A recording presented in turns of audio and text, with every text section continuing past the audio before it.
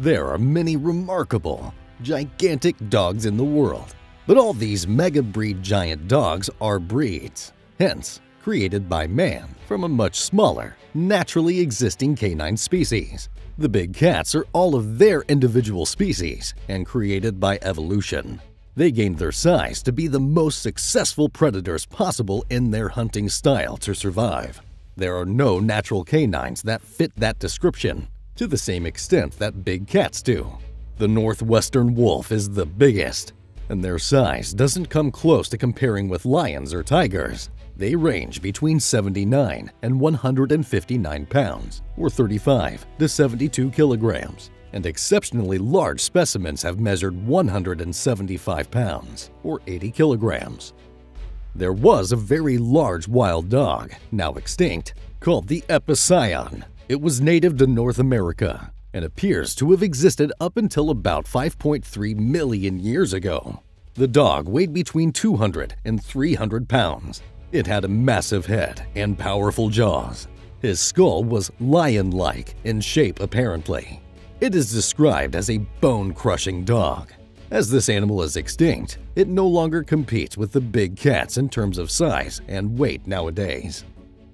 Most of today's large, land-dwelling carnivores can be divided into two categories: the pack hunters and the solitary ambush predators. It would seem that, for mammals at least, these are the two most efficient survival strategies, because several groups have independently evolved to fall squarely into each category. All canines which are macro-predatory subscribe to the former lifestyle. To be specific, that means the gray wolf, the dhole, and the African wild dog, the bush dog, and the dingo, as well as its little-known relative, the New Guinea singing dog. They're not the only members of the category, however. Despite being more closely related to felines, hyenas very much exemplify this hunting strategy. The spotted hyena in particular. All these animals work together in packs to bring down prey much larger than themselves. Because each individual is small in comparison to the quarry, overpowering prey through brute strength is unfeasible. Instead, they must use superior endurance to run victims into the ground. This is reflected in their anatomy. The legs are very slim, and the claws are big and blunt to provide traction during a long-distance pursuit. The wrists are stiff and immobile, preventing any joint stress that might come with repetitive impacts of running. The forelegs also tend to be a little longer than the hind legs. Another factor at play is the fact that, once an animal has been chased to the point of total exhaustion, it's not going anywhere. Thus, pack-hunting carnivores are in no rush to actually kill their prey. They can just start eating and let it die slowly. To capitalize on this macabre advantage, their carnassial teeth are usually huge, adapted for crushing through meat, sinew, and even bone. Extraordinary size would not be an asset for a canine's endurance hunt. During the evolutionary process, there were no larger and larger canines born who would survive better than normal-sized siblings. They reached a certain size, such as in the wolf, which was the sweet spot for calories burned during a hunt and calories consumed. Anything larger was not proving to be an advantage, and since their limbs were not being used as a major weapon, there was no need for their limbs to bulk up in the way that a lion or tiger is. They remain lithe, long-distance runners, whose weapon is their jaws. Now, let's discuss the second hunting strategy, solitary ambush predation. While the textbook examples of the former category are canines, the most obvious exemplars of this are felines. Big cats, to be more specific. That includes tiger, leopard, jaguar, snow leopard, clouded leopard, and cougar. Lions are an interesting case since they live the lifestyle of a pack-hunting predator, but only evolved this behavior very recently. Anatomically, they still have most of the hallmarks of ambush predators. Cheetahs are somewhere in between the two. They have many characteristics typical of pack hunters. Males even hunt in cooperative groups called coalitions, but also a few of their feline relatives, and they tend to use agility as their weapon of choice, rather than stamina. Anyway, there are a handful of other members of the ambush predator classification, such as the polar bear. As said, all of these animals lead solitary lives.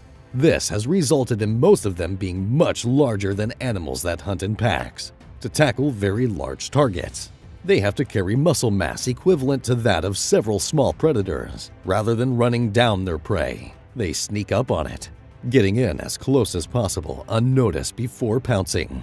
Most, but not all, live in forested ecosystems, where the dense vegetation can conceal their approach. Felines, with their method of hunting, did bulk up.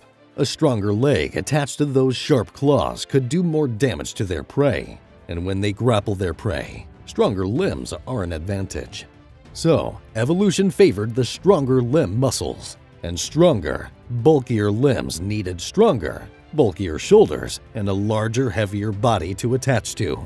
So cats kept getting bigger, until they too reached a sweet spot in size. Because of this, felines attack their prey when it is at full strength, so they need extra size and bulk. Canines injure their prey, weakening it. Then, at the appropriate time, they kill. Size isn't needed, so it basically comes down to the claws and the way each animal makes initial contact with its prey.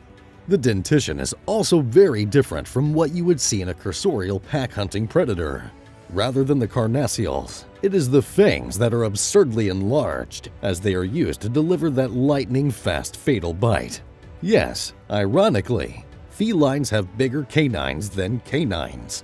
This trait is most pronounced in the clouded leopards. Relative to their size, they have the largest canines of any cat, being almost comparable to the saber-tooths of old.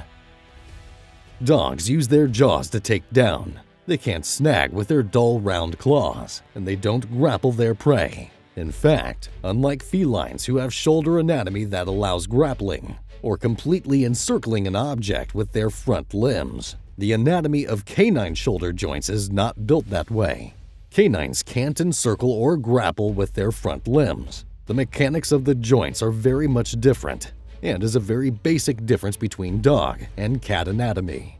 Therefore, bigger, stronger arms didn't help dogs. Limbs aren't their initial weapon, and they burn lots of calories in a chase. The snout is also shortened, a feature that maximizes bite force. This tends to compromise the sense of smell, so the sense of hearing is often much more developed. The good hearing also lends itself well to the forest landscape. Cats use their limbs to take down. They snag and slash with their razor-sharp claws. They grapple their prey. Bigger, stronger arms were very helpful. Their limbs are their initial weapon, and they don't burn that many calories. That's all for today. If you enjoyed this video, don't forget to like, subscribe, and share it with your friends. You can also leave a comment with what you would like to see in the following videos. Thanks for watching. See you next time!